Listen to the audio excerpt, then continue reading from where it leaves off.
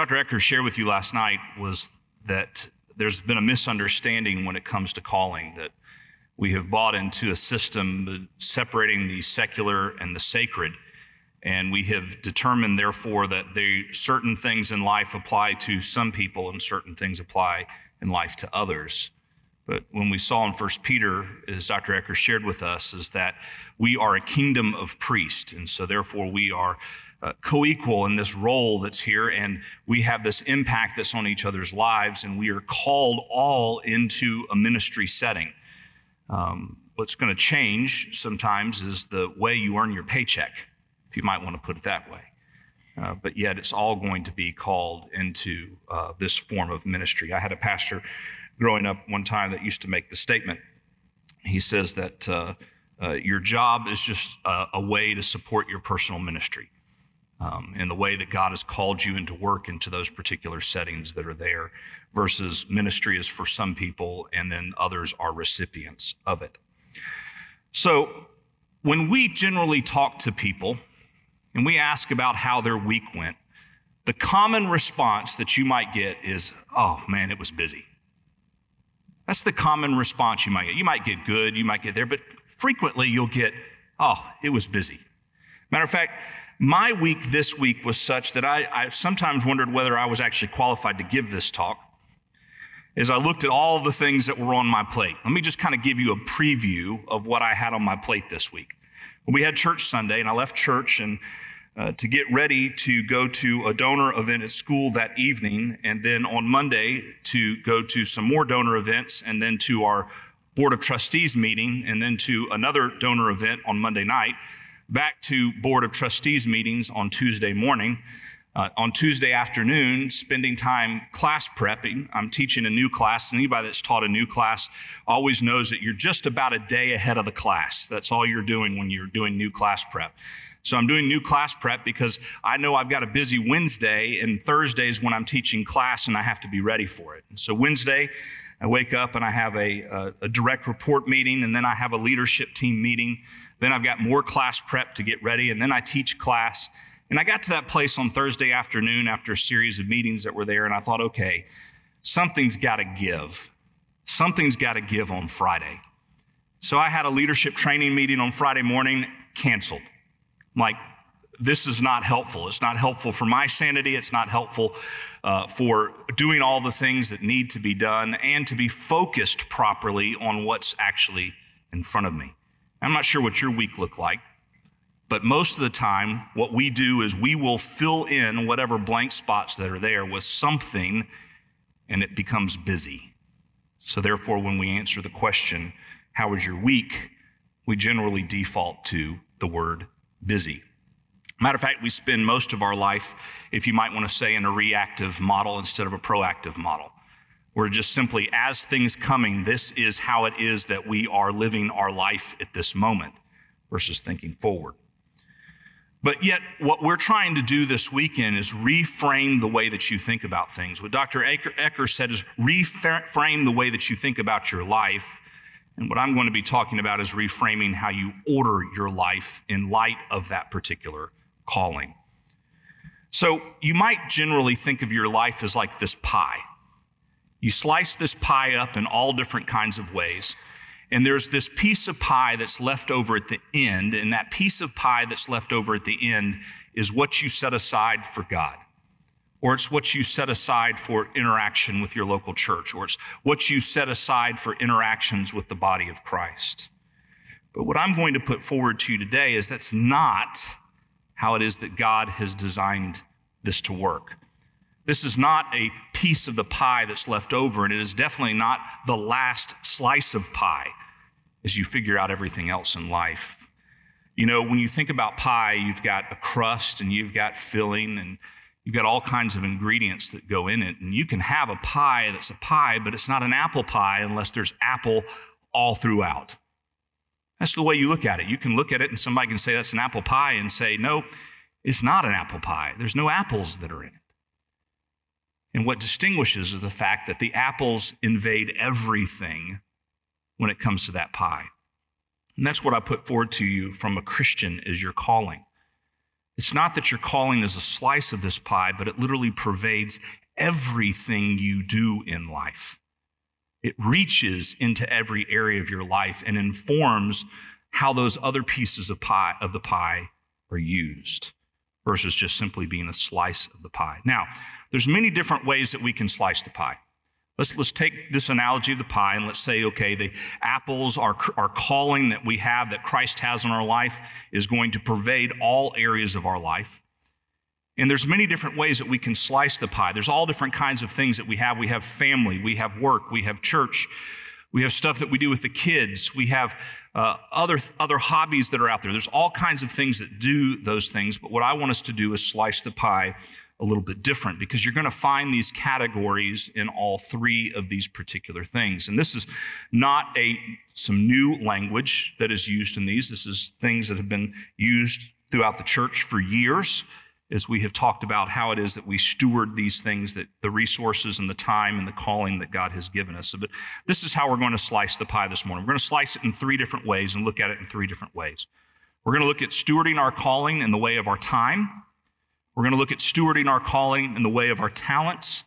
We're going to look at stewarding our calling in the way of our treasures. So these are the three ways that we're going to slice this pie. And I say there's all different kinds of parts of your life that are going to go into this. So stewardship is this. When we talk about stewardship is simply saying you are a manager of something that you don't own. That's what stewardship is. You are a manager of something that you don't own. So as we talk about stewarding our calling, you remember that this is a calling that we haven't come up with. This is a calling that God has placed on our life. And therefore, we are a manager of this calling versus owning that calling. Matter of fact, when I teach, especially in the finance world, but this applies to all areas of stewardship, I use 3 O's. I call it the 3 O's of stewardship that's here. And you got to kind of order these rightly for them to work rightly. And the first one's at the bottom. And it's that you establish ownership. The fact that God owns everything and that it's His. And so when you do that, it changes the way you think. Just like if you go to the beach and you stay at someone else's beach house, you treat it different than if it's your beach house, because you're stewarding that usage of that resource that has been given to you, because it's not your own. Or at least if you're a decent human being, you treat it different. But you are stewarding something that is not your own at that point in time. And then after you established ownership, get your head thinking right about the fact that these are not things that you own. These are things that have been entrusted to you. Then what you start looking for is the outcomes. And the outcomes are this. The outcomes are the things that Scripture explicitly says. Do this, don't do that. Do this, don't do that. Scripture's filled with all of these kinds of things of do this, don't do that. And it's our responsibility to make sure that if Scripture says do it, that we do it. And if Scripture says don't do it, that we don't do it. It's the calling that's been placed in our life. But then there's a whole host of areas out there. You might refer to them as gray areas, or you might even think of them as neutral, but I want to propose to you they're not neutral. Had a professor one time that made the statement, every issue is a spiritual issue, and I firmly hold to that particular statement. And that's where the last O comes in. That's the opportunities that we have. The opportunities to apply biblical wisdom, godly wisdom to the decisions that we make in areas where Scripture doesn't explicitly say, do this or don't do that. A significant part of your day is filled with those particular things. And what we are doing is we are asking God for wisdom to say, how is it that we order and arrange our life, that we are stewarding the calling the way that He has told us, or that He wants us to steward our call. So let's first of all look at stewarding our calling and our time. We're going to call this stewarding our calling and our time as moving from frazzled to faithful. This is where it is that we live our lives in a lot of ways, frazzled. We're in that reactive. We're just trying to keep up. We're trying to keep our head above water. And so we want to move from a spot where we go from frazzled to faithful as we steward this calling in our time. This is the busyness that we experience. And we're going to start with time in this discussion of the others, because it's this universal commodity that we all have. You all have, unless the Lord calls you home, You all have 24 hours in a day. Everyone does. It's the universal commodity that we all equally have access to when it comes to what happens in the day in front of us. And when we use this time, we're looking at how it is that we use it, knowing that this time is God's time that He has called us to steward. And so therefore, how is it that we properly order it? You know, we've even gotten to a place where our downtime is not really even downtime anymore. Think about how it is that you or many others use their downtime. You can be sitting there on the porch with God's beautiful creation around you, and you have your phone up and you're just scrolling.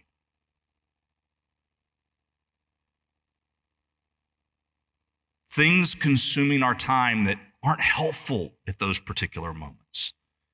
And it's not that I'm saying that you walk away from things like social media and those items, but yet it consumes our time in such a way that it controls what happens during our day.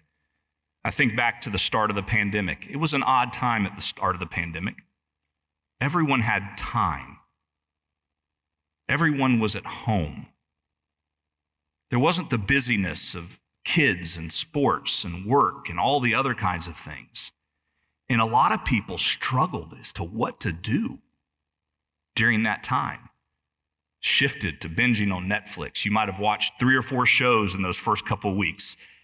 Is everything that was there, because we're just looking for something to fill the time versus how it is that we order the time.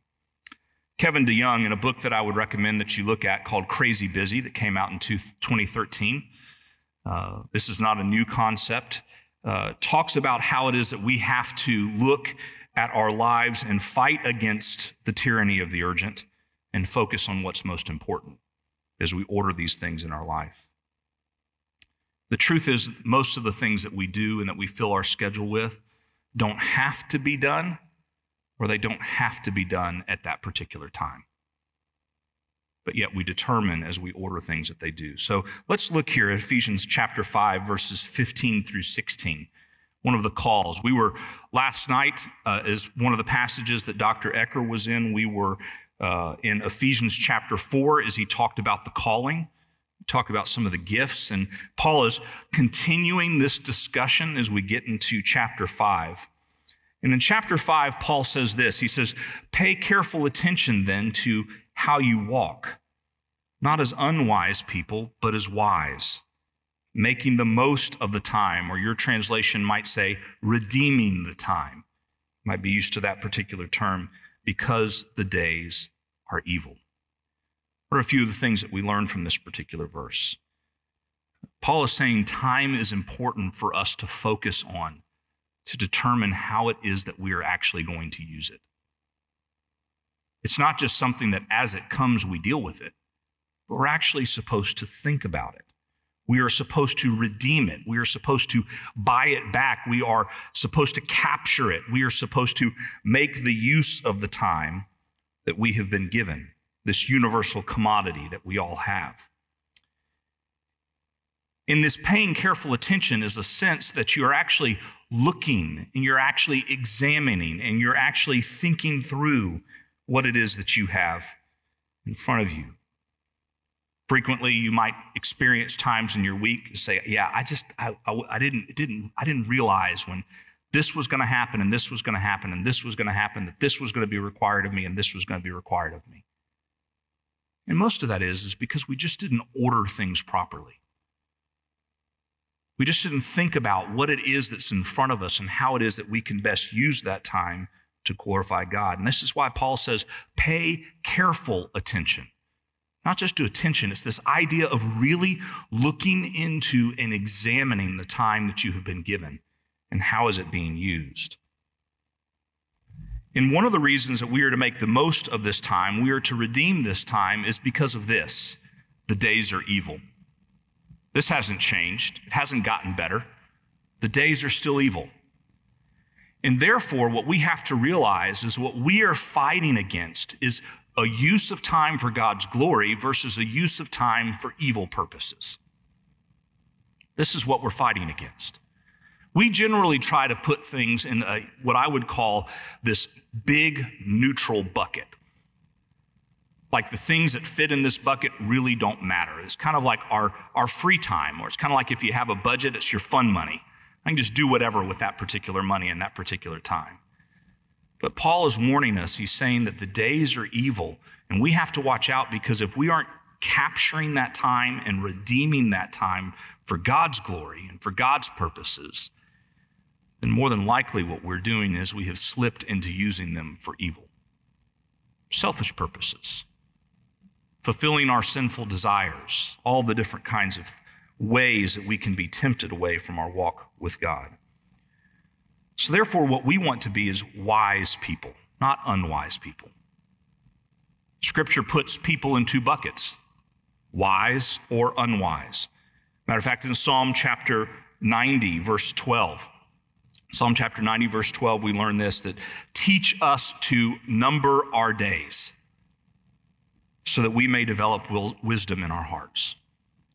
As we are stewarding this calling of our time, we are to recognize that while we have this time as a universal commodity, as 24 hours, there is a set number of days that are in front of us. We don't know what those are. That could be 70, it could be 80, it could be tomorrow. We do not know what it is that God has to bring for us. Matter of fact, in James chapter 2, verse 14, we learn that our life is a vapor, and it could be here one moment and gone the next. And so what the psalmist does in this particular passage in Psalm 90, verse 12, is that teach us to number our days brings about wisdom in our heart. Because when we number our days, we start to weigh them. We start to evaluate them. We determine what's most important to do.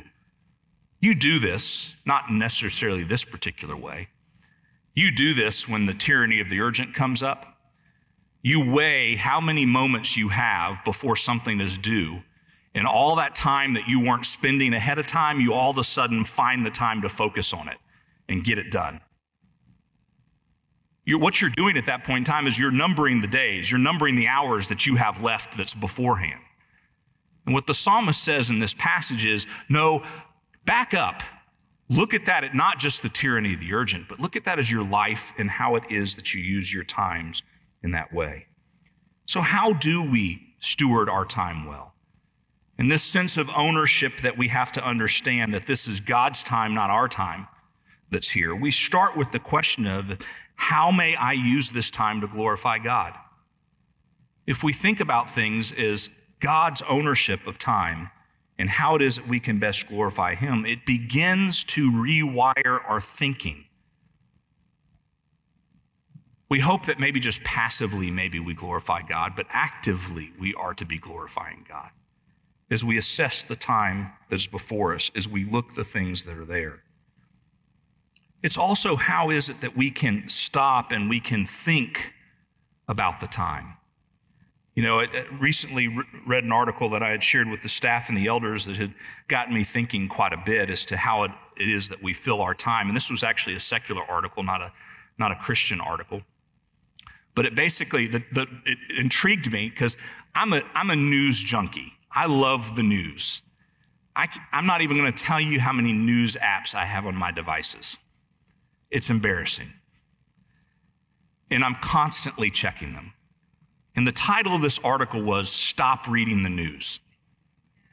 And now immediately that caught my attention. I'm like, okay, how am I to stop reading the news? And what the author pointed out, and I think this is helpful, and it's even more helpful as we apply it from a Christian rubric.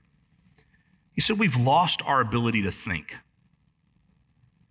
Because everything is just simply consuming information, not necessarily understanding. Because to understand, you have to think and you have to process.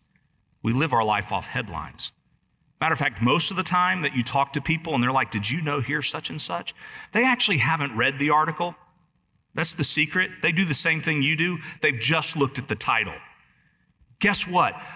Most of the time, because of them trying to get you to pay attention to what you have, the title actually has nothing to do with the content of the article itself. But yet we're sucked into it and we lose our ability to think. And because of all of these things that we fill our time with, we as Christians have lost the ability to stop and to think about time, to count our days. Let wisdom develop in our hearts. That doesn't mean that we shouldn't be aware of what's going on in the world around us. But is it dominating our time? Is it controlling our time as we look at these things? It's scary when you're left alone to your thoughts. It's especially scary when you're left alone to your thoughts and you're allowing God's word to weigh them and to weigh your life, because it makes you face some uncomfortable decisions. Is something right? Is something wrong? Does it bring gloriness to God? Now, let me give a warning here with this time. There's some people in this world that go, oh yeah, I like this. This is good. I can start to pull back my schedule. Let me warn you at the same time against laziness. There is a category of people out there that it's not just simply business, but laziness is actually their sin of choice. And everything is how I can pare back so that I don't actually have to do anything. That's a different issue of stewarding our calling properly, is that we have to realize is that it's not busyness and it's not laziness, but it's using this time effectively for God's glory. When I say that sense of laziness, let me just say is that we also don't want to rule out, because this is very much a scriptural concept when it comes to this use of time, is the idea of rest. Don't discount the idea of rest. Use opportunities that you have to replenish your soul just from a sleep perspective. Because sometimes the days and the thoughts, so many things weigh on you that you're at a place where your body isn't able to keep up with what you're trying to do in life. This is why it is, I think, that God set out this idea of a Sabbath rest, to bring up this focus on Him and this slowing down from life that's there. Again, this doesn't mean that all of life always slows down, but this does mean that as we weigh our time, there's an intentionality when it comes to that sense of rest that's there. Relish those moments. Relish those moments of that time of sitting on the porch and just resting. Relish those times. Ask God to use those times to replenish your soul. Fight that temptation of picking up the phone and scrolling through it. Look at the beauty of God's creation that's around you and think about and meditate on God's goodness and greatness. And I think that you'll find that time nourishing for your soul as you think about what it is that you have in front of you. Think about it in the way of your families. Now, we're all at different stages of life in this room. We have some that have small kids, some that have kids that are in the middle school, older elementary, high school. We have some that have kids that are out of the house. And, you know, the funny thing is whatever stage of life you get into, you think, oh, if we just get here, it's going to be different. It's actually not. We just fill it with different things that are there. But think about, especially at the time that you have your kids in your house, how it is that you order your time as a family. They're learning from you. They're learning from you a lot by the things that you do, not necessarily the things that you say. You know this when this comes up, especially when you have to correct one of them, and you correct one of them in a certain area and they throw it right back at you. But Dad, you do this. And you recognize they're watching. They're learning from that. Now, we all know the whole, do as I say, not as I do kind of a thing. I'm a sinner, and it's a good opportunity to talk to your kids about that. But not just in those kind of really bad traits that we have, but just how it is that we use our time in general can speak so much.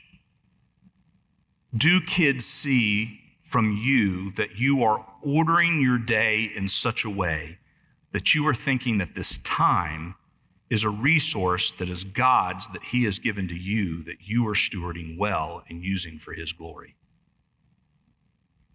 Do they see that you are making decisions about their time that help them see that is a part of your gospel witness to them as to what it is that God wants from his believers. And that goal is he's drawing them unto himself. You are painting a picture for them as the Christian life. We fill their time with lots and lots of things. Sometimes we have to ask ourselves the question, are they actually helpful? Are they helpful? They might be fun, but are they helpful when it comes to helping them understand how to order their days? So there's a lot when it comes to stewarding our time. And what I want us to do is if you were to walk away with one thing when it comes to stewarding our time, moving from frazzled to faithful, is this: stop and start to think. That's what I want to encourage you to do. Get your order right. Get God's ownership of time set correctly in your mind. And then stop and think and look at how your time is spent throughout the week and determine, is this helpful? Is it faithful? Is it something that brings glory unto God? If it doesn't, I would encourage you, stop it. Now, let me put a caveat there. That doesn't mean that God doesn't want us to enjoy anything, that we're just supposed to be in this constant state of not having anything in life to enjoy. God has called us to enjoy life. This is an abundant life that he's called us to. And in 1 Timothy 6, we're told that he is the giver of good gifts, and he gives gifts that we are to enjoy.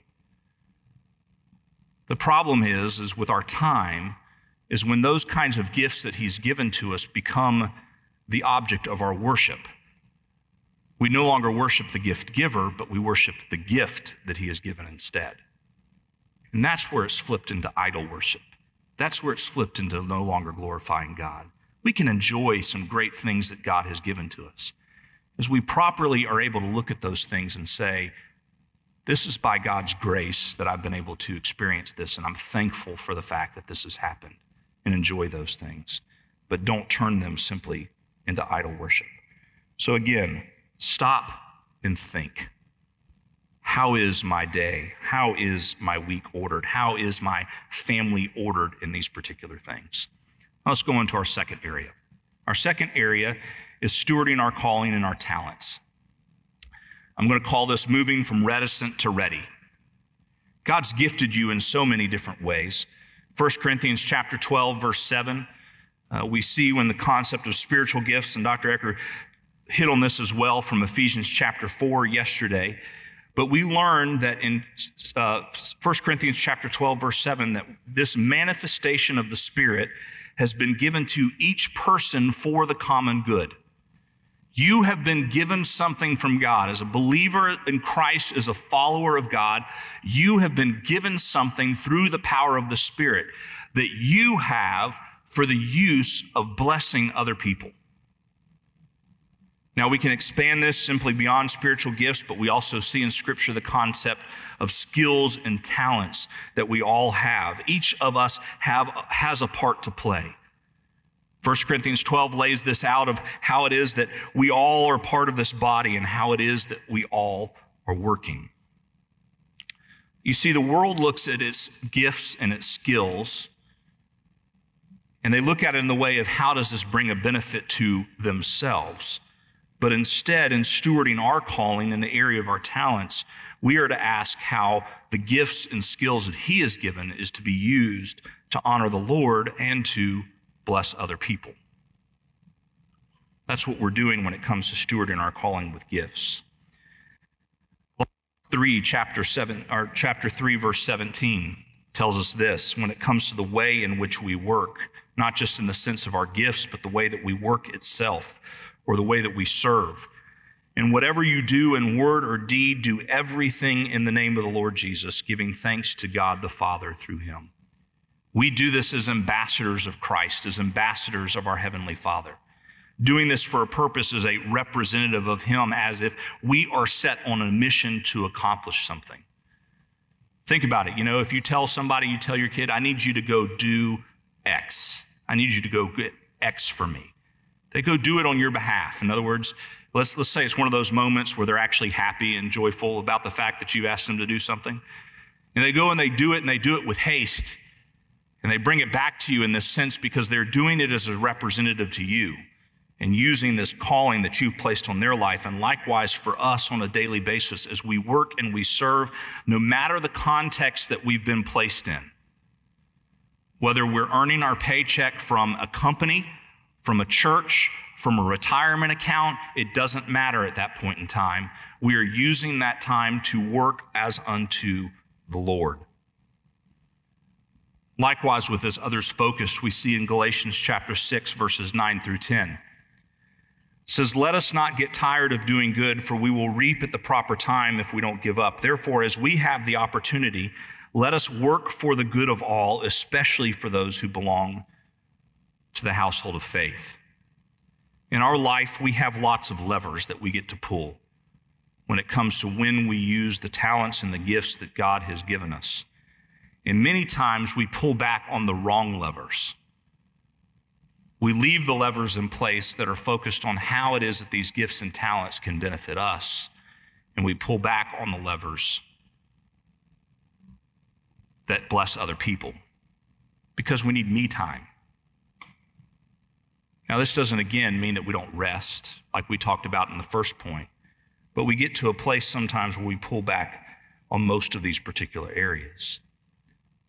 Another way to think about this is Philippians chapter 2, verses 3 through 4.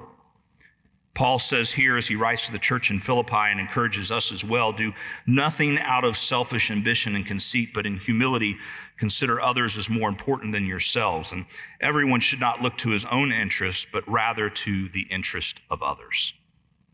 The mindset in which we look is by putting others in front of ourselves and by thinking of others in this particular way. I hope one of the things that you're hearing all throughout this is how we're carrying out the first and second greatest command. The first greatest command, to love the Lord our God with all of our heart and our mind and our strength. And the second is to love one another as ourselves. This is how we fulfill the law of Christ. This is how Christ says the entire law is summed up in these particular ways as we steward these resources and these talents that God has given us.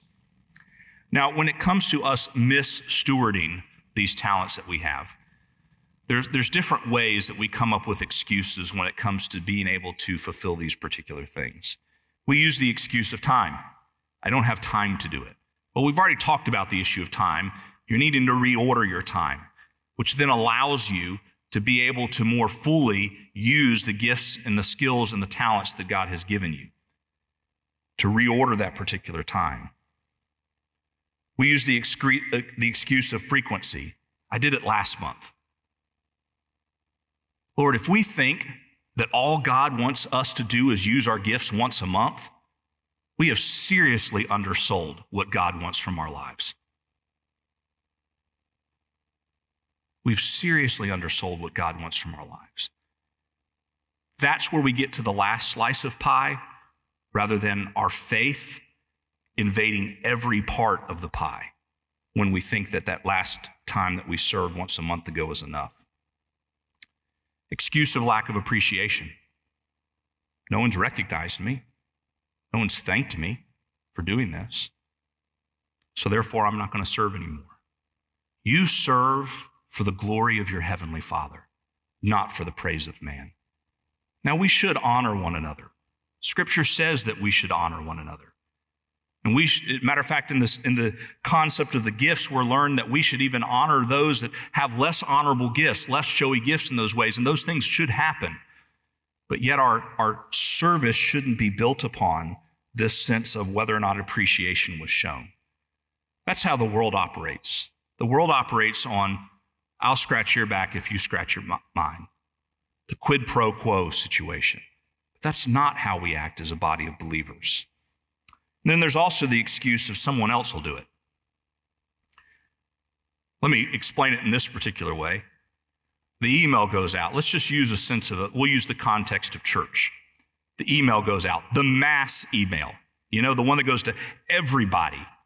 We need people to do X. Do you know what typically the response is to those? It's crickets. You think, oh, there's going to be enough people to respond to that. I don't need to respond to that. But here's the thing. That's what everybody else is thinking. The idea is when one of those comes is that we should say, I am ready. I'm not reticent. I'm not waiting for somebody to ask. I'm ready to use the gifts and the talents that God has given me and steward them in this purpose for his glory. This can be done outside of the church. You know, the dreaded call when a friend, a believer especially, needs help moving, and you find out they have a sleeper sofa on the second floor. And all of a sudden, I don't know if I'm available. But this is how it is that we reorder our life when we come to stewarding our calling through the talents that God has given us, thinking about other people first. Let me put it forward to you this way.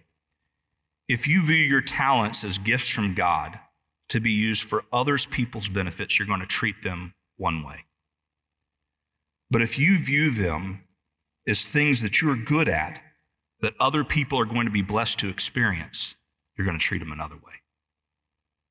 Let me say that again. If you view your talents and gifts from God to be used for other people's benefits, you're going to treat them one way. But if you view them as things that you're good at and that other people are going to be blessed to experience, you treat them another way. One is self-centered. The other is God-centered. The other is God has given you these things. These are his. He has entrusted to you to steward these particular things for the benefit of other people. The other is people are just blessed to be around you. And we're not stewarding our calling right in those particular areas. Let's go to our third category. Stewarding our calling and our treasure. Moving from selfish to selfless. All right, the last area is money. Everybody buckle up. This is the hard conversation that anyone ever has. You're like, okay, mess with my time, mess with how it is that I serve other people, but let's not mess with my money, okay? But this is one of the most significant areas in our life that we can learn how it is to steward the calling that God has placed in our life as we move from selfish to selfless. You know, we are blessed with a wealth of resources. Even those that don't have many resources here, especially in this country, are blessed with a wealth of resources that are there. You might not think so because you're living beyond your means, but you actually have a wealth of resources that have been given to you. And this is why it is that we must think about how it is that we reorder these things. You see, our budgets, whether they're explicit in the fact that you are a budgeter and you like to do it, or whether they're implicit, you're working off of just kind of concepts in your brain as to how much you're spending your money on. Usually start with filling out your basic needs, and then you fulfill your desires. And then like that pie, if something is left over, it could be given towards kingdom work. If something is left over, that last piece of the pie. But yet these are God's resources that are here. They're his. He owns them all. Haggai chapter 2, verses 8 and 9 says that once more in a little while I'll shake the heavens, the earth, the sea, and the dry land, and I will bring forth the wealth of the nations, because the silver is mine and the gold is mine, says the Lord of hosts. It's all his. It's how it is that we're using his resources that were there. When somebody says that they don't have enough to give, it's really a false cry. It's really because things are not prioritized correctly in their life. Now, I'm not advocating giving yourself into poverty. That's not the goal. The goal is not to give yourself into poverty. Now, if for some reason the Lord calls you that, then so be it. Take that road if that's the case. But I don't think that's the call that's been placed on the Christian life. But I am advocating that you seek first God's kingdom and you let him provide the rest. God's made some promises to us in Scripture. And what I want to put forth to you is take hold of those promises. Believe them. You see, there's a difference between trusting God's promises and putting them to the test. We are not to put the God to the test.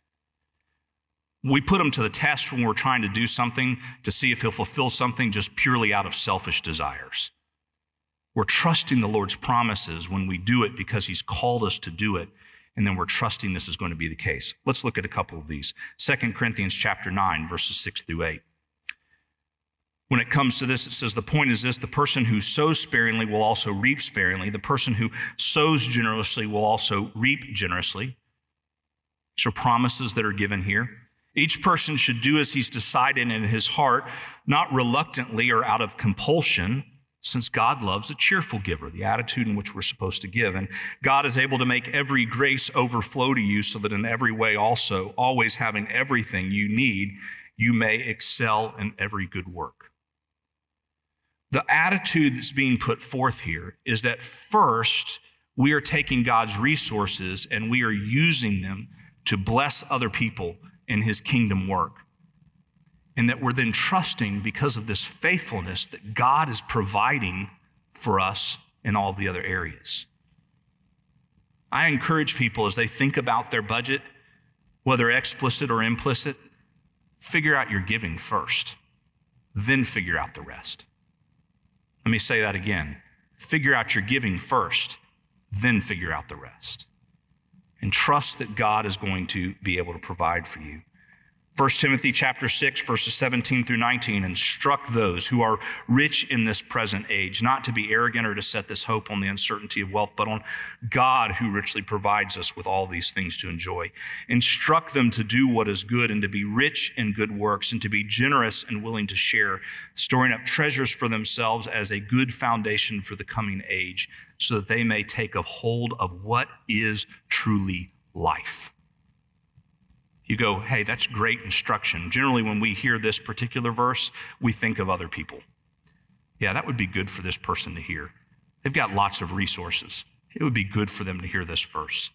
But keep in mind, especially in our context, most all of us fit into this particular verse, into the wealth and the resources that God has given to us.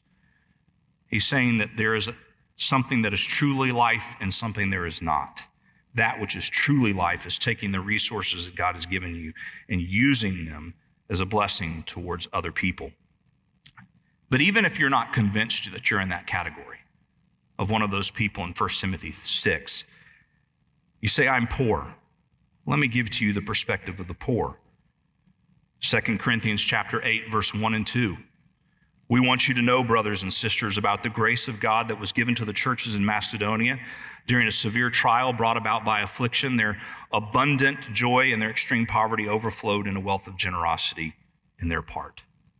Out of their poverty, they gave beyond even their means. And they were able to do that because of God's blessings, trusting God's promises. Likewise, Luke 21, 1 through 4. He looked up and he saw the rich dropping their offerings in the treasury temple, and he also saw a poor widow dropping in 2 tiny coins. And he says, truly, I tell you, this poor widow has put more in than all of them. For all those people have put in gifts out of their surplus, but she, out of her poverty, has put in all she had to live on. Trusting in God's provision and God's promises. Because if we follow his commands and we're faithful, we trust that God remains faithful to us in that pattern. The love of money has led many astray. And for many people, it's one of the most significant barriers that they have in the walk with Christ. This is why it is that Christ said that it was to the rich young ruler. This is why it is that he put forth a hard standard. This is why it is that Christ said that it is hard for a rich man to come into the kingdom of heaven, because of the difficulty that they have with wealth. And generally, we say, as again, think about other people in that category, but it's good for us to insert ourselves in there and to ask ourselves, how is money ruling our life? Do we recognize that this is God's resource that is there? The interesting thing about the country that we live in, this huge blessing that we have to live in America, is that we have the ability to experience all that life has to offer. We can do some incredible things, see some incredible things that are there. But have we truly experienced life in the way that we're using the resources that God has given us? See, steward on our calling as we close today is a high bar. It's a high bar, but remember this, what Jesus said. His yoke is easy and his burden is light. How is that possible? You might think about reorganizing your time, using your talents in the proper order, reorganizing your finances. You might be thinking about all these things and go, how in the world is this even possible? Remind yourself that Jesus said that his yoke is easy and his burden is light. And that's because we have something that the rest of the world doesn't have. We have the power of the Spirit in our life to help us walk faithfully before God. We have the ability to go to our Heavenly Father in prayer and lift these things up for him and put these burdens before him and trust him as he leads us in these ways. We don't do these things in our own power, but under the power of the Spirit. So as we leave this morning, here's what, again, I want to encourage you to do. Much like with the first point, you need to assess. Look at your calendar. Look at your app on your phone as to your finances. Think about the talents and the skills that God has given you. All of these things, and ask yourself, am I using them correctly? Am I stewarding them well?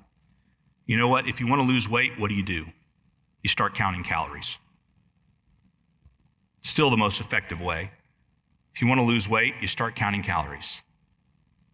Likewise, if you want to budget better, if you want to save more money, you start budgeting.